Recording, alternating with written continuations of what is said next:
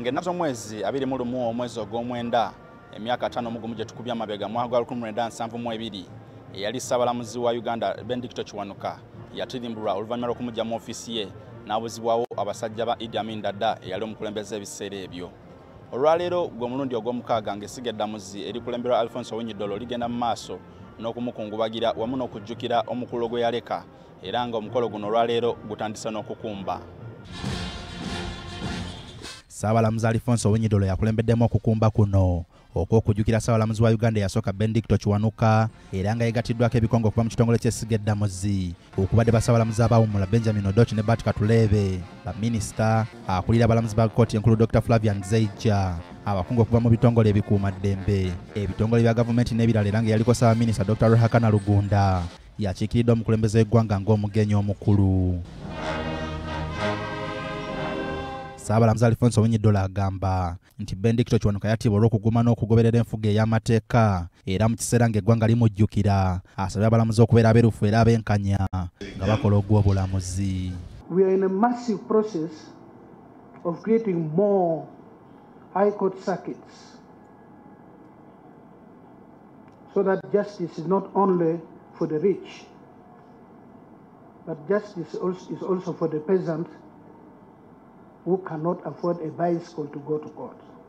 Ono era asabye abalamuzi okukozesa obuyinza obubaweebwa ssemateeka mu ngeri etanyigiriza muntu yenna, bw'atyo n'abasaba okubeera ekyokulabirako mu buweereza era balwanise n'okukandalirirako emisango mu kkooti mwe baweerereza. In our judicial function, in the exercise of our judicial function, nobody must determine for you, must direct you, must improperly influence you to make a decision which is your constitutional mandate to make. Mu bubaka bw'omukulembeze w'eggwanga obwettikiddwa yaliko Ssaabaminisita Dr. Ruhakana Rugunda, Museveni yeebazizza Essiga olw'okutegeka omukolo ogw'okujjukira Ben Kiwanuka buli mwaka era atendereza emirimu gya Ben Kiwanuka n'omukululo gwe yaleka.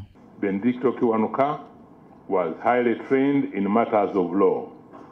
He was an experienced political leader, having served in portfolios as first Chief Minister of Uganda and also leader of the Democratic Party. Museveni agamba nti ebyobufuzi byonna birimu okusoomoozebwa ng'omuntu asaanye kusuubira mu sseetwe naddala nga waliwo oludda oluvuganya era bw'atyo n'avumirira ekyokukozesa emmundu okutirimbula bannansi.